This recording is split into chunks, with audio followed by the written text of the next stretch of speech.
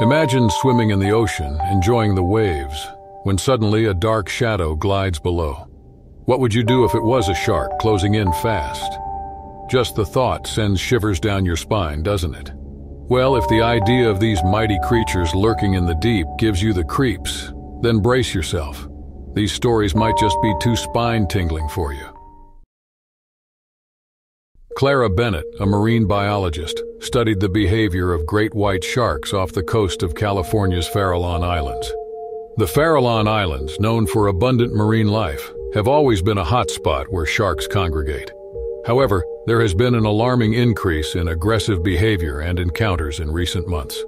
While aboard a small research vessel, Dr. Bennett carefully recorded the increase in sharks and their aggressive interactions. The data was puzzling. Something was changing their behavior and pushing them to become more aggressive towards humans. On the islands, locals began to notice an alarming trend. Fishermen reported nets ripped apart and stories of sharks scaring them. Several locals went on late-night fishing trips and disappeared, leaving only questions. Fear grew among islanders. Dr. Bennett, driven by the need to understand these anomalies better and find solutions, teamed up with Jack Harper, an experienced fisherman with a vast knowledge of local waters. Together, they decided to track sharks' movements to discover any environmental changes that might influence their behavior. They found a previously unknown area of the ocean floor. They discovered an underwater crevasse using sonar mapping equipment. This may have been due to seismic activity in the area. The crevasse releases minerals and nutrients from deep seas into the water. This created an artificial upwelling that attracted several marine animals, including sharks. Sharks were exhibiting aggressive and territorial behavior due to the nutrient-rich water. Dr. Bennett, Jack, and the islanders realized this situation's danger to the local wildlife and the community. They devised a plan to seal off the crevasse to stop the flow of nutrients. They embarked on a risky operation with the help of local authorities and a group of environmental engineers.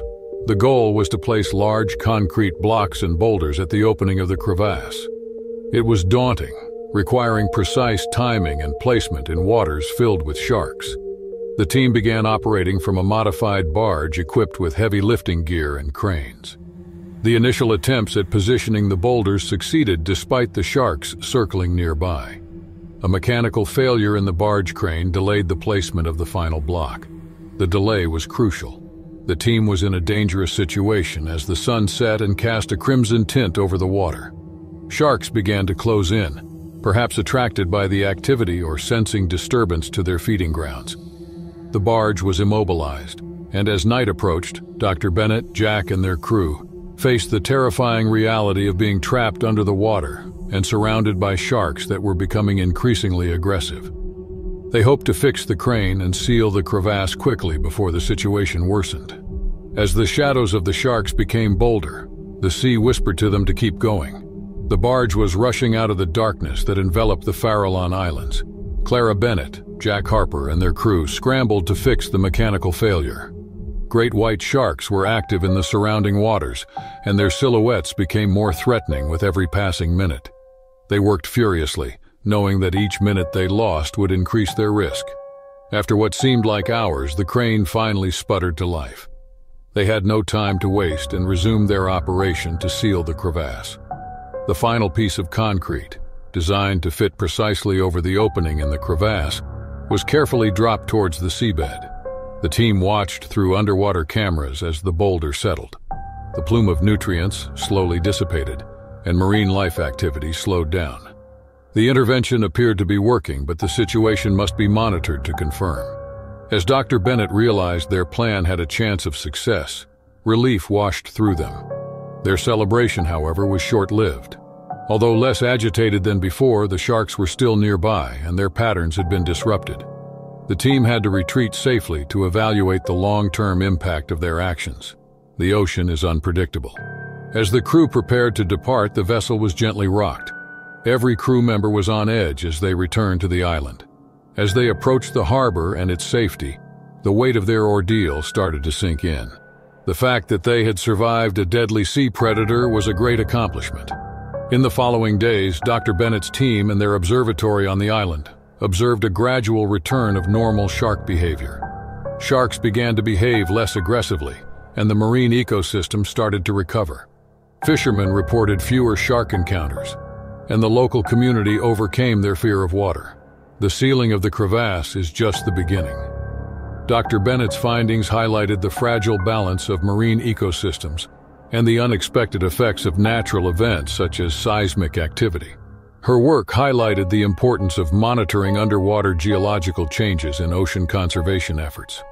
Jack Harper, a man who has lived all his life near the sea, developed a new appreciation for the efforts of the scientific community to protect and understand marine life. He used his experience to promote local conservation efforts. He educated others on the importance of preserving and respecting the natural world. The incident on the Farallon Islands was used as a case study in marine biology courses around the globe. The incident served as a stark reminder of the interconnectedness of life, above and beneath the surface. The ability of the community to adapt to and respond to environmental issues was a testimony to human resilience. For Dr. Bennett, this experience strengthened her commitment to marine science. She continued to be fascinated by the Farallon Islands and their complex ecology and wild beauty. As the incident became known, Crimson Tide was an essential moment in her life that reaffirmed the importance of science to understanding and preserving our world. A thrilling underwater adventure began in 2001 off the calm yet wild coast of Ningaloo Reef in Western Australia. 4 deep-sea diving experts, led by Dr. Emily Hansen of the Marine Biology Department, embarked on an expedition to explore a newly mapped shipwreck. Luca Moretti was an experienced wreck diver. Sarah Chen was a photographer specializing in underwater habitats, and Tom Bennett was a young marine engineer. The azure waters in the Indian Ocean hid secrets beneath the surface as the boat was anchored early one morning. The sun's rays penetrated the water and created a play of light, enticing the divers to dive deeper. They prepared their cameras and scuba equipment before diving into the ocean. Their hearts were filled with excitement as they hoped to discover the secrets of the sunken vessel. The playful light above gradually dimmed as they descended, and the water deepened to a darker blue. With each meter they sank, the sunlight became a mere memory. Finally, the silhouette of the wreck emerged, looming as a ghostly presence in the dim light. This large ship sank decades ago and has transformed into a vibrant artificial reef with diverse sea life. Divers were stunned by the sight. Coral formations had painted the ship in vivid colors. Schooling fish darted out of broken portholes while sea anemones held onto the deck with their tentacles gently waving in the current. The ocean could reuse and recycle what used to be on the surface. Emily was amazed at the ship's condition as they explored its perimeter. Each section of the boat tells a different tale about its life above water. Luca was busy pointing out the markings of the hull while Sarah was busy capturing each detail with her cameras. Tom, always curious, stepped away from the group to inspect a dense cluster of barnacles. Tom's dislodged part of the wreckage and their exploration suddenly took a new turn. A cloud of sand and silt swirled around them, reducing their visibility to almost zero. The particles settled, and an ominous silhouette emerged from the murky water. The divers froze in place, stunned. Before them loomed a shark, its body scarred from battles long past, its gaze piercing. These marks endowed it with an aura of primal power. The great predator radiated displeasure at the human intrusion into its domain. The divers had to act quickly, temporarily forgetting their escape route to the surface. Emily instructed the divers to remain calm and to maintain a compact group. The shark circled them with its sleek, deliberate movements. Every turn the shark made in the dim light sent shivers up their spines. Emily remembered her knowledge about shark behavior. She knew great whites were curious but cautious creatures. She gently aimed her flashlight away from them toward the open ocean. It was intended to divert the shark by giving it something to look at away from them. Luca, meanwhile, found a possible hiding place. An overhanging part of the wreckage could provide them with a temporary shield. He pointed to the others, and they carefully moved towards the wreck, never taking their eyes off the great white. The shark seemed to grow more interested in the light as they nestled under the wreck. It slowly moved away from them into the sea's most profound darkness.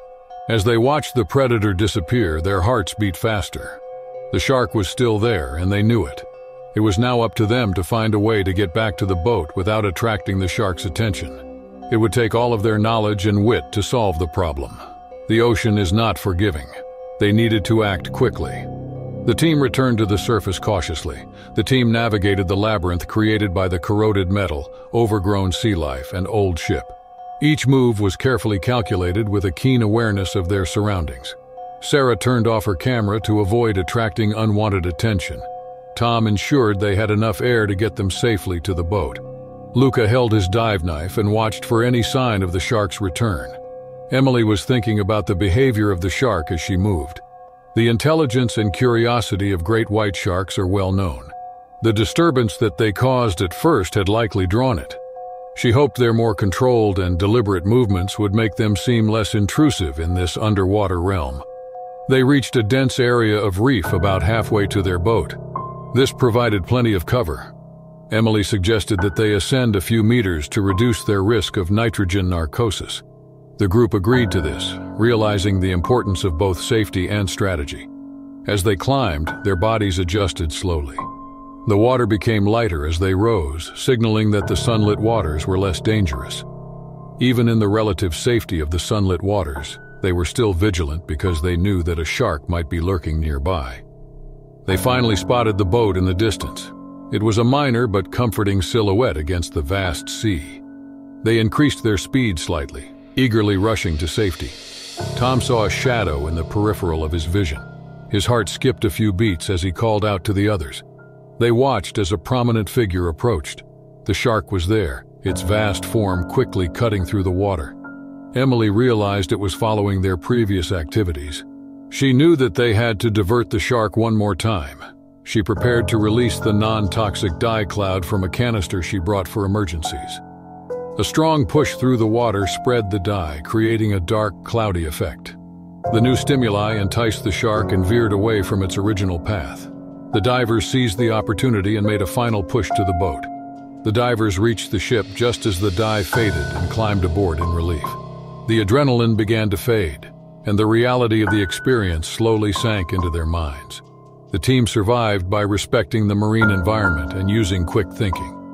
Emily kept a log of the events that day, recording every detail. This encounter taught Emily a valuable lesson about the fragile balance of marine ecosystems and nature's unpredictable behavior. The calm ocean magnified the profound depths they had ventured into. Amid this tranquility, the shark emerged as a stark reminder of the ocean's untamed nature. The divers looked on with admiration and fear, thankful for their safety, yet aware that each dive carried its uncertainty. They knew their subsequent descent into these mysterious waters could be just as unpredictable. In 2003, a lavish beach party unfolded on the white sands of a private island in the Maldives. This remote paradise, encircled by the crystal-clear waters of the Indian Ocean, offered an idyllic escape. A group of guests had chosen this secluded haven to enjoy the sun and sand, seeking a tranquil retreat far from the bustle of everyday life. Their presence on the island underscored its allure as a perfect hideaway. The party began in the late afternoon as the island glowed under the bright sun, reflecting off the turquoise water. The guests lounged on a white sandy beach while sipping exotic beverages and enjoying the luxurious atmosphere. The setting was beautiful, with palms swaying in the wind and gourmet food spread out under a canopy decorated by vibrant tropical flowers. As the sun dipped toward the horizon, several guests chose to cool off in the inviting ocean. Their laughter and splashes filled the air, masking the ominous shadow that moved stealthily beneath the surface. The initial hint of danger was subtle, a brief splash, a startled cry. Only moments before, the water had been serene and transparent. Panic quickly erupted and the guests scrambled frantically out of the water, their faces etched with terror.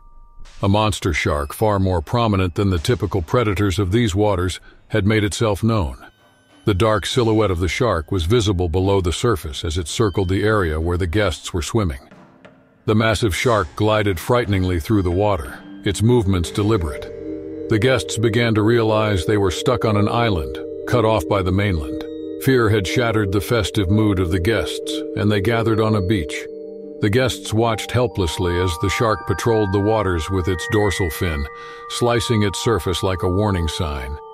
It would sometimes disappear into the depths but reappear nearer the shore as if to taunt its stranded victims. The island became eerie as the night fell. Lanterns from the party uncertainly danced on the sand. Usually calm, the ocean now appeared as a vast, insurmountable barrier. The guests tried to form a plan as they huddled. The guests had to survive until rescue, but their options were limited because the shark controlled the water. As they surveyed their supplies, food and medical supplies, and any tools that might be used as weapons or deterrents, tension was palpable. Some guests started constructing crude spears out of broken branches and debris. In contrast, others searched the island for any items that might help signal for assistance. The shark was a constant danger, and its appearance on the shore reminded the guests of their vulnerability. The reality of the situation became more apparent as the first night went on. The likelihood of another attack increased with each passing hour. They knew they would need a better plan to survive until help arrived. The group needed to learn the shark's habits and how to keep it away. They needed to keep out of the water and have the cunning and the unity necessary to survive. They watched the water, knowing the next day would bring new challenges. Their fight for survival had just begun. The situation became more apparent as dawn broke on the island. The shark kept up its relentless patrol. Its presence was a constant danger to the stranded tourists. The guests were stranded with no hope of rescue, and their supplies ran out. They needed a viable plan. Guests observed the behavior of the shark throughout the morning. They noted its patterns, and when it came closer to the shore, it was attracted by splashes and movement in the water. With this information, they devised an elaborate plan to create a distraction that would allow them to signal for help while avoiding the shark's attention. They built a raft from leftover party decorations, guided by the technical know-how of an engineer among the guests. Their strategy was to affix an emergency flare to the raft as a distress signal. They planned to launch it from the island's far side, an area frequently visited by sharks, hoping the ocean currents would carry it far enough to be visible to passing planes or ships. This way, they could signal for help without agitating the waters near their own location. The raft was completed by midday.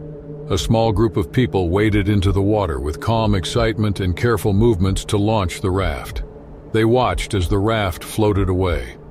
The flare was ready to ignite when the raft reached a safe distance. The next few minutes were a test of patience and nerves. The guests kept a close eye on the shark and raft. They were ready to take action at the first sign that either failed. The flare was lit when the raft had reached what the guests hoped would be a safe distance. The bright red flare was a striking contrast to the blue sky of midday. All eyes were on the flare in hopes that it would attract the attention of rescuers. The shark, possibly curious at the sudden flash of light, moved towards deeper water and temporarily avoided the island. The guests took advantage of this opportunity to prepare their temporary shelter if help was still hours or days away. The flare was out of light as the evening turned into night. There was no immediate sign that help would be coming. The plan was not in vain. The flare was spotted by a passing cargo ship which contacted the local authorities. The guests were unaware that rescue was on the way. The night was filled with anxiety and long waiting. The two men took turns watching the shark as it circled the island. Its predatory nature was not deterred. As the sun rose the following day, a helicopter sounded to break the silence. As they waved furiously, the rescue team was attracted to them. The team worked quickly to evacuate all of the people from the island. Everyone saw the shark still patrolling in the water below as they boarded their helicopter. The ordeal was over, but those days of terror would live on in the minds of all who witnessed it. The guests told their story of survival when they returned to the mainland. They were bonded in unexpected ways by the experience, which reminded them of the strength of the human spirit. The experience left them with a greater respect for the ocean depths and the creatures that live there, as a reminder of the power of nature, even in paradise. The community of Gansbaai in South Africa, a coastal town known for its rugged coastline and abundant marine life, was preparing for the 2004 tourist season. The 2004 tourist season was crucial to the city, which had been struggling with economic difficulties. Inviting tourists interested in shark cage diving and watching whales would boost the community's local economy. a renowned local shark hunter, famous for his bold exploits, ventured beyond his usual territory in search of a catch that would secure his place in maritime hunting lore. His target was a pregnant great white shark known to frequent the waters near Gansbai. Although his hunt was successful, it triggered a series of unfortunate events. The shark he killed was paired with another great white, recognized by distinctive black markings on its dorsal fin and locally known as blackfin. Blackfin was so distraught by its loss that it altered its behavior. It had previously avoided the shallow waters around the beach. Now it is a regular visitor and moves almost deliberately aggressively. A local fisherman first noticed that his nets had been destroyed. This was far more than the usual damage caused by marine life. Blackfin became more and more dangerous as the weeks went by. The town was filled with a chilling air as swimmers reported close encounters. As the season approached, the beaches were eerily quiet. As the news of these encounters spread, tourists canceled their bookings out of fear for their safety. Businesses faced closure and the future of the town was in jeopardy. Initially skeptical, the local authorities needed to recognize the issue once marine biologists confirmed blackfin's unusual behavior. The shark had not been passing through but was now identifying where it had experienced conflict. The town council called an emergency meeting to discuss possible actions. They contacted experts in shark tracking and marine behavior to develop a plan to deter blackfin safely. Residents of the town were on high alert. A palpable sense of tension is marked every day. A collective breath was held until nightfall. The harbor, once crowded with tourists and boats, was mostly empty. The water around the harbor was unaffected except for blackfin's ominous circle. A group of conservationists in the area saw the opportunity to save the tourist season and change the town's fortunes by changing their approach to wildlife-based tourism. They suggested a shift in focus from shark hunting to conservation. They argued that protecting blackfin would attract a new visitor more interested in conservation and educational activities than thrill seekers. The town's first step in deciding on this new strategy was obvious. It needed to guarantee immediate safety while also developing a plan for the future that would benefit both the town and the marine residents. The challenge was daunting, but the stakes were too high to ignore. The solution needed to not only deal with the immediate threat of blackfin, but also pave a path for a sustainable and respectful relationship between the community and the natural world. The decisions they were about to make would determine the survival of Gansbai, both economically and in terms of community. The town of Gansbai acted quickly because of the urgency of the situation. They had to deal with sharks in their waters to move towards a more sustainable approach. This was done without harming the sharks or disrupting the marine environment. Marine biologists and shark experts were brought in to help with this crisis.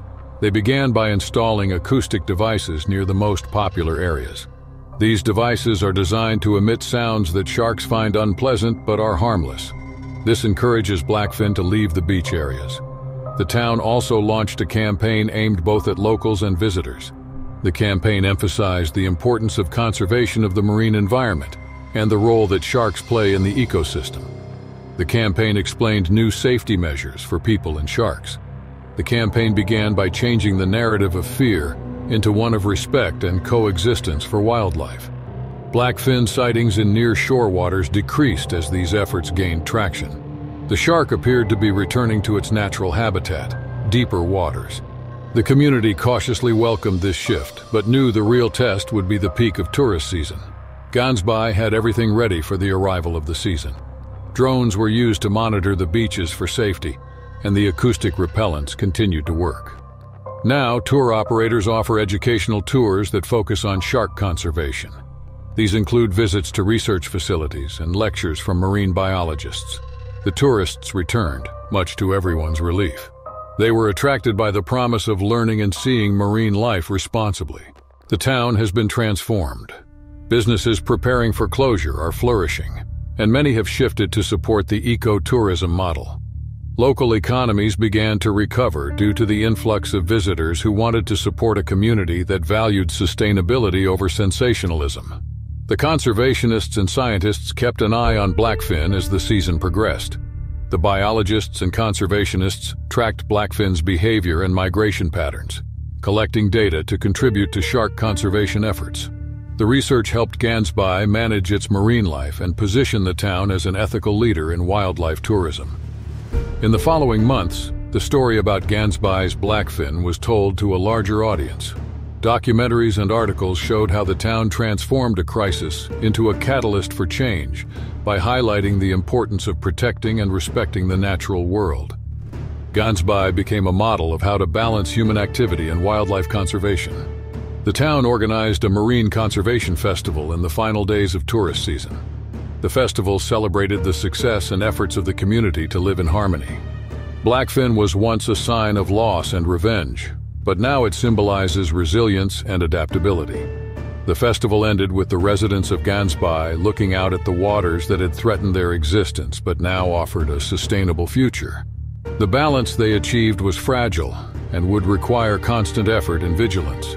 For now, however, they saved their town, enriched their relationship with the ocean, and ensured that both could flourish.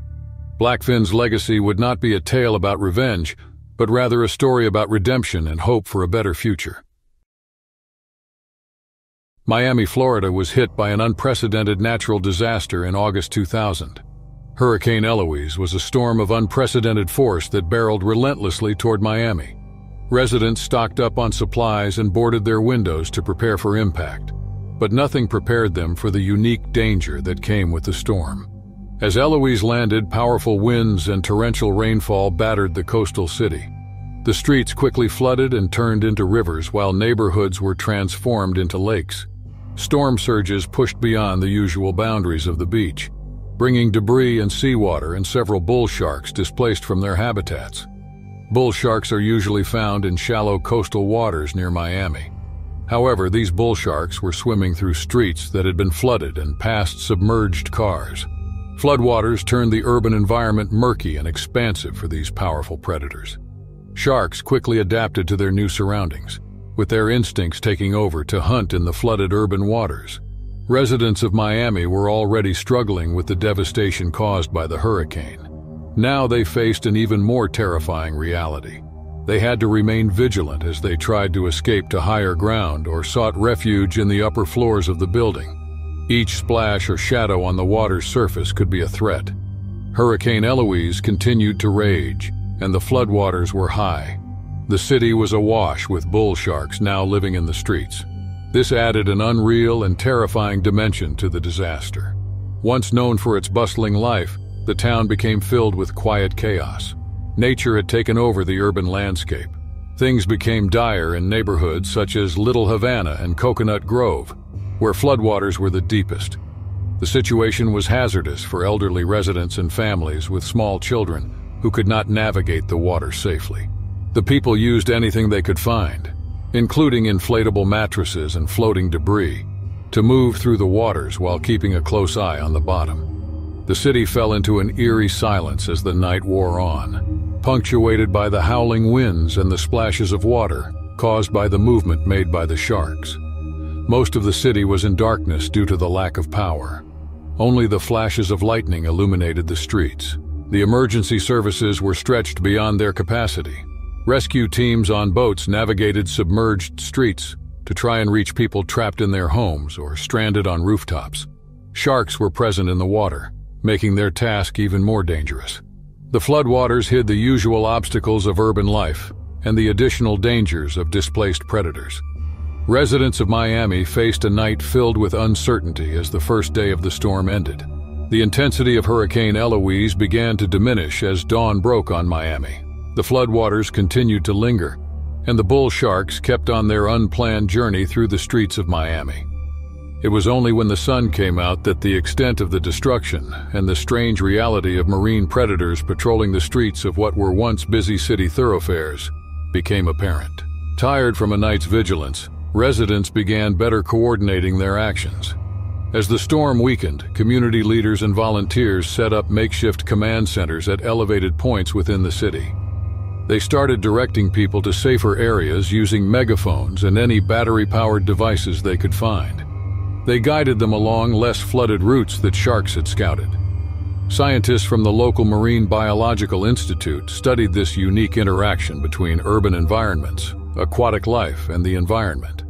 The scientists advised the rescue crews on predicting shark movements, influenced by currents created by slowly receding floodwaters. Understanding these patterns helped rescue teams avoid areas where sharks are most likely located. The temporary hunting grounds of the sharks began to shrink as the water receded. This funneled them into the deeper waters along Miami's main arteries. The consolidation of sharks in more predictable areas made it easier to evacuate and conduct rescue operations. Drones were used to monitor shark movements from above and provide real-time updates for the teams on the field. As they worked together, the community was put to the test. High water vehicles were brought in to provide essentials and transport people to temporary housing. Local radio and social media informed people about evacuation routes and shark sightings. After several days, the floodwaters began to recede sufficiently to allow for a large-scale evacuation. National Guard units arrived with more resources and a better understanding of the situation. The city faced a monumental task once the water receded enough to reveal the streets. The town was left with scars from the temporary presence of sharks. Buildings had been damaged, cars scattered, and marks were visible on the urban landscape. The relief of knowing that the immediate threat was over was palpable. The city then took steps to prepare itself for future anomalies. The town designed barriers that could be deployed quickly to stop marine life from entering areas populated during floods. The community was better prepared and informed by implementing educational programs on the dangers posed by wildlife in natural disasters. This experience brought to light the delicate balance between urban living and nature. The ordeal also highlighted the unpredictable nature of climate change and how it can bring marine life into direct contact with cities. Miami residents survived the hurricane and adapted to a unique challenge, navigating through a shark-infested flood. The experience was unforgettable, reminding everyone of nature's unpredictability and power. On a cold evening in September 2004, the college swimming team gathered at the shores of Lake Baikal in Russia. This is the deepest lake on Earth and also one of the most mysterious. It was a night of initiation, a rite of passage for the new swim team members. The tradition of swimming across a dark, isolated lake area was to be continued. The lake's glassy surface reflected the dim light from the moon, and the surrounding quietness added to the eerie ambiance. The team of experienced swimmers and recruits prepared themselves on the lakeshore. The team donned their goggles and swim caps, with their skin tingling in anticipation and from the cold. Senior members told tales from past swims. Each added a layer to the event's lore, but omitted the latest danger lurking below the calm surface. Unknown to them, a group of bull sharks had been introduced into the lake, a species not native to this freshwater lake. The exotic pet dealers who illegally introduced these sharks into the lake had underestimated their adaptability and resilience. Sharks not only survived but thrived in the freshwater environment. The water was shockingly cold on their warm skin as the team started their swim. The team began swimming in a close group. Their safety headlamps cut through the darkness of the water and created an otherworldly glow. The calmness was misleading because predators had already become aware of the disturbance beneath the lake. The team members encouraged each other to swim with steady strokes and completed the first half without incident. As they approached the deeper part, their mood changed. A little behind the group, a recruit felt a sharp, sudden tug on her leg. She tried to scream in a panic, but the water muffled her cries. She struggled in the water, but the group behind did not notice her struggles. The team had spread so far out that confusion set in by the time the swimmer disappeared. The vast, dark water suddenly seemed threatening and full of unknown dangers. A swimmer who felt a brush on his foot instinctively kicked out, his heart racing as he realized something was wrong. The group was shocked to learn they weren't alone in the water. What had begun as a structured swimming session turned into a desperate struggle to survive. The team's cohesion began to break down as each swimmer responded differently. Some tried to swim faster while others froze. They could not see past the headlamp beams in the darkness. Each splash and wave signaled a new danger. The seriousness of the situation became apparent as more team members began to disappear, being pulled underwater without a trace. The initiation became a life-threatening struggle for survival, as the depths of Lake Baikal claimed them individually. The remaining swimmers tried desperately to regroup in the chaos that followed. Their minds were racing as they attempted to understand the danger they faced. Some swimmers located each other in darkness, with their headlamps bobbing like fragile beacons.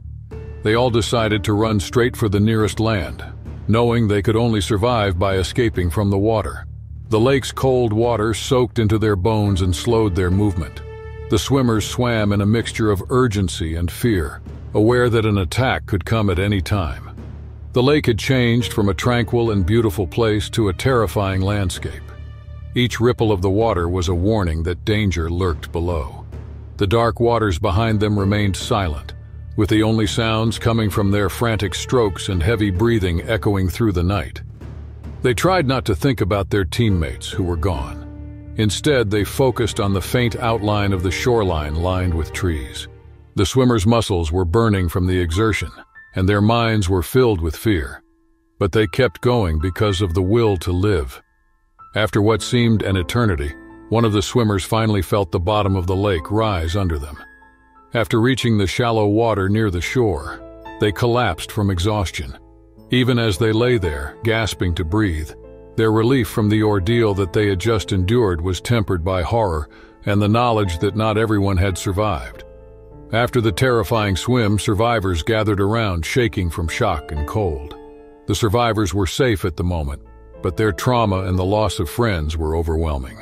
The magnitude of what had happened began to dawn as the sun rose, casting a pale light on the lake. At first light, the authorities were alerted, and a search and rescue operation was initiated. The search for the missing team members was conducted in the lake, but the task became difficult and dangerous due to the presence of sharks. The tragedy spread quickly, and the community surrounding Lake Baikal was shocked. In the weeks following, steps were taken to remove and capture the sharks. The incident ignited a conversation about wildlife conservation and the illegal pet industry, highlighting the dangers of introducing non-native species into unfamiliar ecosystems. The swimmers survived with physical scars, a deep respect for nature, and a painful reminder of how easily adventure can turn into disaster. They still carried the memory of that night on Lake Baikal, a reminder of how thin the line is between youthful adventure and mortal danger. The lake, now serene, still held in its depths the secrets of the night, a testament to the unpredictable nature of the world and unintended consequences caused by human interference.